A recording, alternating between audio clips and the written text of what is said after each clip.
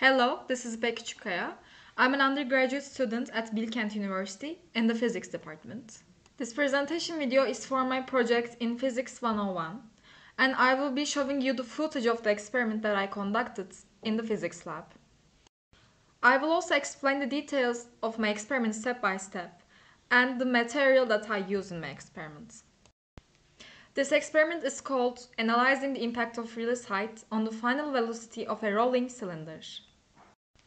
The objective of this experiment is to observe the relationship between the release height of a cylinder and its final speed at the end point of a ramp using kinematic equations. The five heights are chosen as 0.5, 0.6, 0.7, 0.8 and 0.9 meters using a roller. The five heights are chosen each with a 0.1 meters difference from the next to acquire consistent results and to reduce the errors obtained in the experiment. To measure the heights, a ruler is used. The equipment that I used is a ramp, which is 1 meter, a cylinder, which has the radius of 0.03 meters, and the mass of 0.32 kilograms.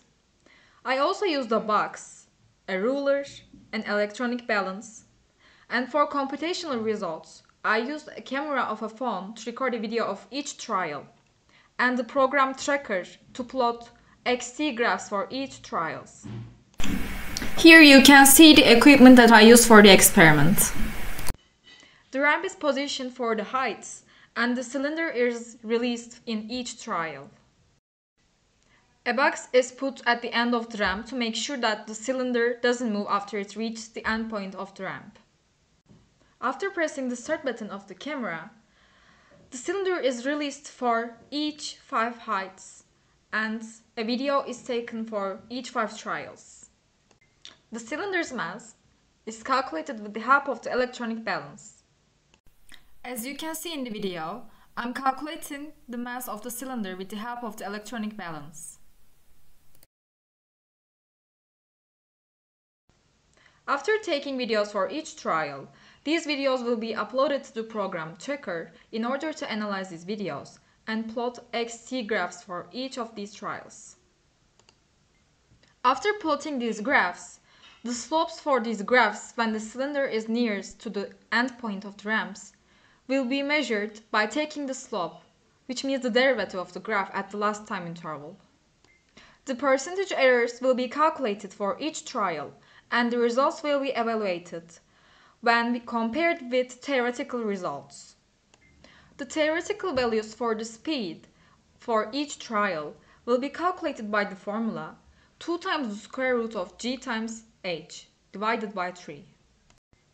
Let's start with the height, which is 0.5 meters.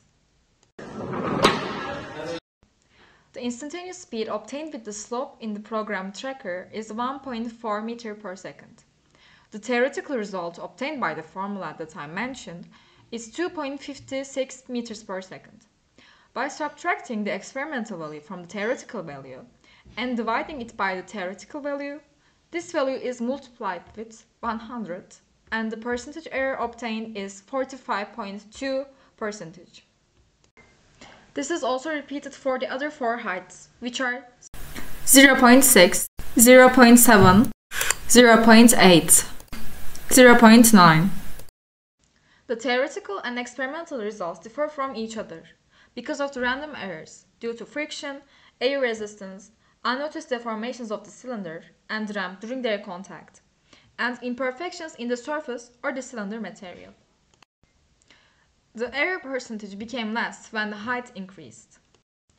This was probably due to the decrease in friction when the ramp was lifted up, since contact between the cylinder and the ramp became less observable. If we ignore these errors in the experiment, it can be concluded that when the height increases, the final speed of the cylinder also increases due to energy conservations. Thank you for your attention.